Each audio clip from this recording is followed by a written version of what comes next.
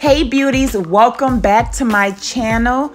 If you are new here, then make sure you hit that subscribe button now.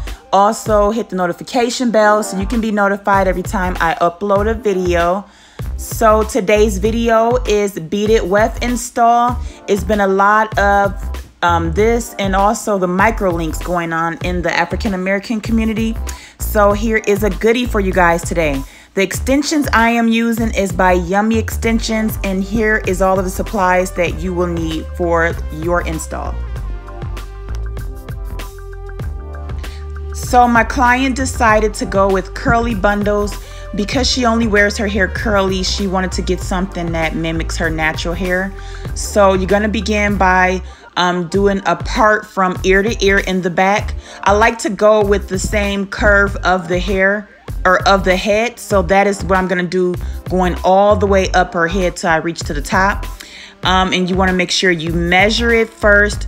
Leave about a half to an inch space right behind the ear of hair, of the natural hair, so that way you can you'll be able to cover up that track with the client's natural hair, and you'll be able to pull up in a ponytail and you'll have a seamless look and it'll look very, very natural. I don't know if that made any sense to you guys, but I'm talking about right there next to the area where I'm at now. You want to leave about a half to 1 inch space on that side and the other side as well.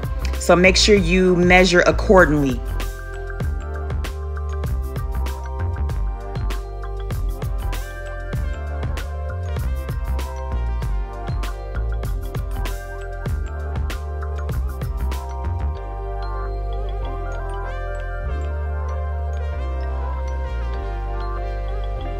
If you are not subscribed to my channel, make sure you do that now.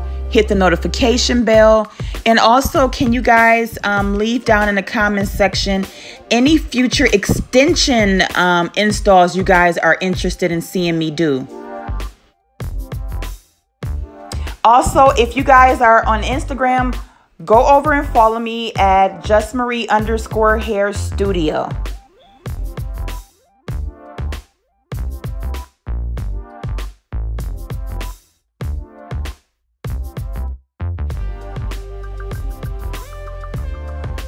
When doing the beaded weft, you want to make sure that you are taking a small section of the client's hair, a small section of the extensions together, and then looping it through the tool, the beater, and then you pull a bead all the way on there, and you want to get that bead close to the root. You don't want it to be pulling, but get it as close as you can get it to that root, because these beads do slide after a while, especially if you're using oils and sprays and stuff like that on the hair. It will eventually slide down, and it won't be as tight as the beginning of the install. So you want to make sure that you are having it pretty snug to the person's head. The one thing about these curly extensions is, oh my goodness, it got so big. I had to tame it with moisturizers and curling mousses and water and all sorts of stuff. The Hair by Yummy Extensions does get really, really big. We ended up not even using all 3 bundles. We ended up using like 1.5 or something like that, and it was pretty full.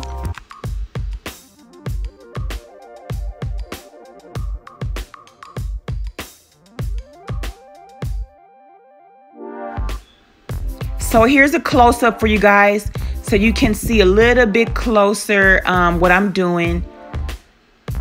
Like I said before, I'm grabbing a small section of the client's hair and a small section of the extension.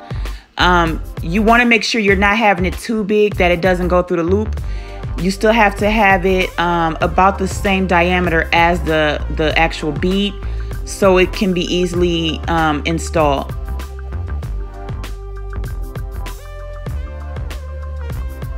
So this install took me about 5 hours. because we ended up needing to color her hair first in the beginning, and then she had to have it processed. So it did take a bit. So make sure you guys are charging accordingly.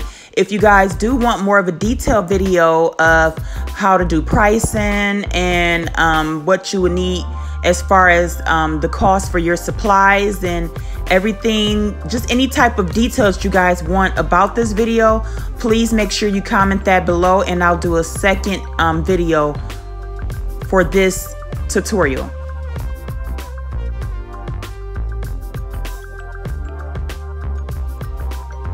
So that's it. This is actually perfect, this install. It looked so natural on her. The curl pattern matched so perfectly with her natural curl pattern. It just turned out really, really pretty. I like this method, the beaded weft, because you don't have the braids. It gives you more of a natural look. You can pull it up in a ponytail. I wouldn't recommend you doing too much tugging on it. You do want to kind of wait before you are pulling it up in too many ponytails. You don't want to wash it for like the first week, and just try to be as gentle as possible with it. I wanted to just kind of show you guys how to pull it up in a ponytail, but she's gonna wear it down for at least a week before she pulls it up, because it is a little tender. Not too bad like a sew-in would be, but it is a little bit tender. So make sure you guys are careful with that. All right, beauties, I will see you next time. Thank you for watching. Bye.